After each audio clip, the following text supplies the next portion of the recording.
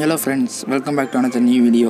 So இன்னைக்கு நம்ம Chennaiyinfc player ஒருத்தர லைஃப் ஹிஸ்டரியை நம்ம இந்த வீடியோவில் டிஸ்கஸ் பண்ண போகிறோம். ஸோ அவர் யாருன்னு பார்த்தீங்கன்னா Indian super லீகோட golden boot வின்னரும் Chennaiyinfcயோட top ஸ்கோரருமான Nerjius Valskis. So அவர் யார், அவர் எங்கேருந்து வந்திருக்காரு, ஸோ அதை பற்றி நம்ம இந்த வீடியோவில் ஃபுல்லாக பார்க்கலாம். நீங்கள் Chennaiyinfc ஃபேனாக இருந்தீங்கன்னா நம்ம சேனல் சப்ஸ்கிரைப் பண்ணிட்டு ஸோ கூட ஒரு பெல் ஐக்கான் இருக்கும், அதையும் ப்ரெஸ் பண்ணிடுங்க. ஸோ இந்த மாதிரி ஒரு வீடியோஸோ நான் டிஃப்ரெண்ட்டாக மேக் பண்ணி போடுறேன். ஸோ வாங்க வீடியோக்குள்ளே போகலாம். So Nerjius Valskis. ஸோ இவர் பார்த்தீங்கன்னா பிறந்த டேட் என்னென்னு பார்த்தீங்கன்னா August 4, 1987 பிறந்தார். இவருடைய இப்போ வயசு பார்த்தீங்கன்னா 32 வயசு ஆகுது. ஸோ இவர் பர்த் பிளேஸ் எங்கன்னு பார்த்தீங்கன்னா லித்துவேனியாவில் தான் பிறந்திருக்காரு. ஸோ இவரோட பொசிஷன் என்னென்னு பார்த்தீங்கன்னா ஃபார்வர்ட், எல்லாருக்குமே தெரியும். ஸோ இவர் லித்துவேனியா நாட்டுக்காக நேஷ்னல் டீமில் விளாண்டுருக்காரு. நேஷ்னல் டீமுக்காக அண்டர் 21 ஒரு இது நடக்கும், லீக் நடக்கும் நேஷ்னல் டீமுக்காக. ஸோ அதில் ஒரு கோலும், அதுக்கப்புறம் ஃபுல்லாக அதாவது சீனியர் டீமுக்காக ஒரு கோல் அடிச்சிருக்காரு நேஷ்னல் டீமில். ஸோ இவர் பார்த்திங்கன்னா டிஃப்ரெண்ட்டான கிளப்ஸ்க்கெலாம் ஆடிருக்காரு. ஸோ அவர் நிறையா கிளப்பு ஆடிருக்காரு, லீக் ஆடிருக்காரு. ஸோ அவரான லீகில் 2 வாட்டி டைட்டில் வின் பண்ணியிருக்காங்க அந்த கிளப்பு, மீதி 5 வாட்டி ரன்னர் போயிருக்காங்க. ஸோ இது அவரோட கெரியரில் டேர்னிங் பாயிண்டாக இருந்திருக்கு. ஏன்னு பார்த்தீங்கன்னா இவர் இருந்த டீம் எல்லாமே ப்ளே ஆஃப் சால்ட் ஆகிடுது. ஸோ அது ஒரு முக்கியமான விஷயம். அதே மாதிரி Chennaiyinfcயும் இந்த சீசன் ப்ளே ஆஃப் சால்ட் ஆகி ஃபைனல் வரைக்கும் போனாங்க, ஆனால் தோத்துட்டு வந்துட்டாங்க. ஸோ அதை பற்றி இப்போ பேச வேணாம்.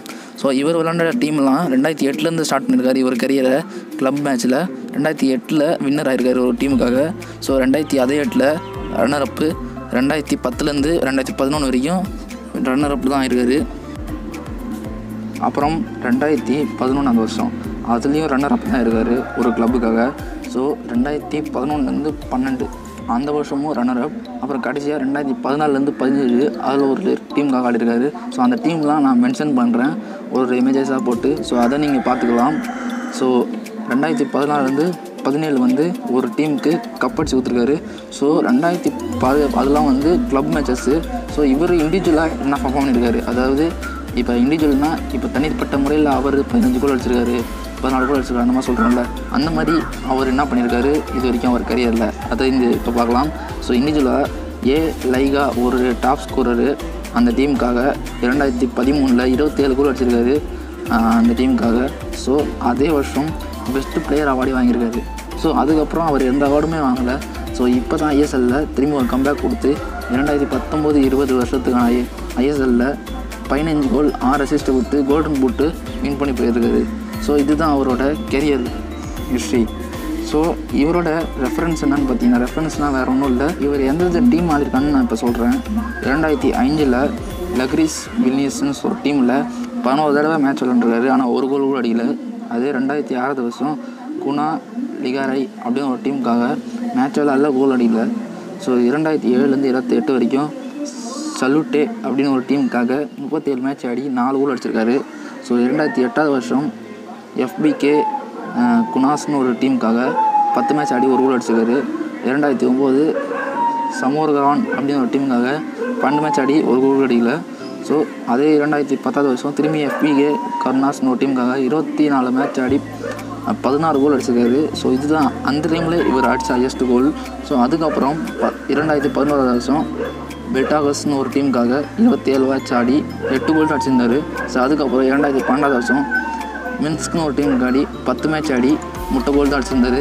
ஸோ 2012-13 வருஷம் ஸ்குவாடா அப்படின்னு ஒரு டீமுக்காக 38 மேட்ச் ஆடி 29 கோல் அடித்தார். இவர் தான் இவர் கரியர்லேயே ஹையஸ்ட் கோல்னு சொல்லலாம்.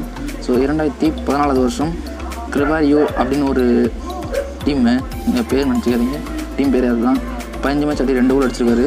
2015-16 வருஷம் ட்ராக்கை 46 மேட்ச் ஆடி 24 கோல் அடிச்சிருக்காரு.